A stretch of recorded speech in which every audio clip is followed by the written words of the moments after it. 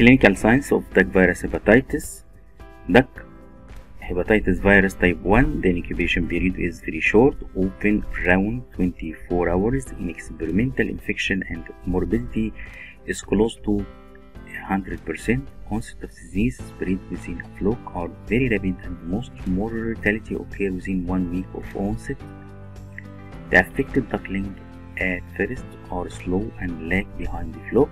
Within a short time they squat with their eyes partially closed, fall on their side, kick spasmodically, and soon die. They often die in the obstinate position. Death often occur within 1 hour of the period of the signs. Mortality is age-related and occur as follows: duckling less than 1 week, all up to 95% mortality; duckling 1 to 3 weeks, all up to 50% mortality; duckling over 4 weeks and older, duckling negligible mortality. Duck hepatitis virus type 2 and 3 affected duckling die within 1 to 2 hours after the onset of the clinical signs. Clinical signs usually appear within 1 to 4 days post-infection. Signs include convulsion and obstructions. Mortality range from 10 to 50%. Nearly all dogs with clinical signs die. Duck hepatitis virus type 3 is similar to duck hepatitis type 1, but mortality is rarely over 30% and morbidity is higher. Lesion.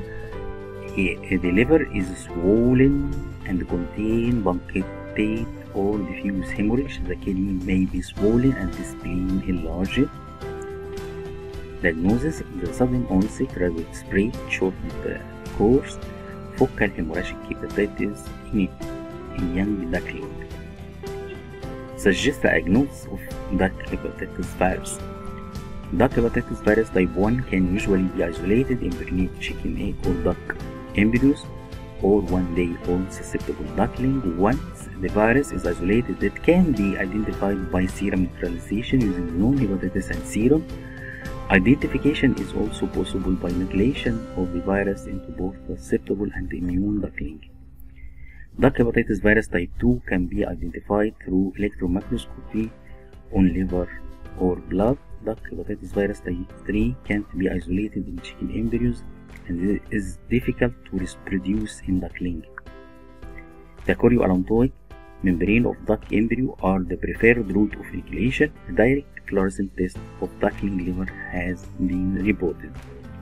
Control: duck hepatitis virus type 1 in the initial stage of outbreak. All susceptible duckling should be inoculated intramuscularly with duck hepatitis virus and serum.